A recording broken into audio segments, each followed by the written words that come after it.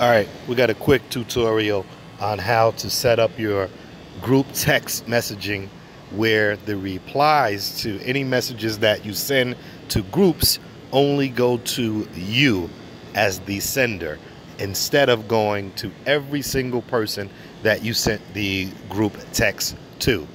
It would be nice if the developers of the app set it up as a default where replies only go to you as the individual sender. However, they have not decided to do that. So to guard against people who have no understanding of how these things work, they just reply even though they know there's a long list of people that they don't even know who they are replying to, and sometimes they get themselves in trouble.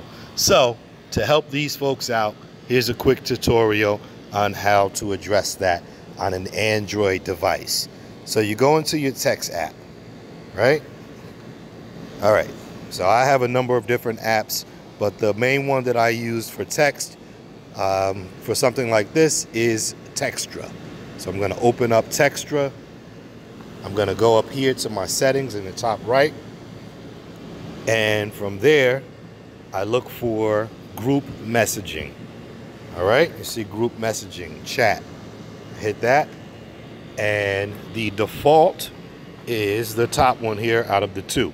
Replies go to everyone, and that's what you don't want in most cases. Let's say you have you're inviting people to an affair, and some of the people don't even know some of the other people that you are inviting. So instead of the replies to your invite going to everyone included in your group text, annoying these people all day long, you want to set it up where replies go only to you. Boom. Hit OK, and there you have it. You are set up and ready to go. You should not have any more problems with that. Spread the word to people who might need to know. Just share this video. I'm Pharaoh KD. I'm out.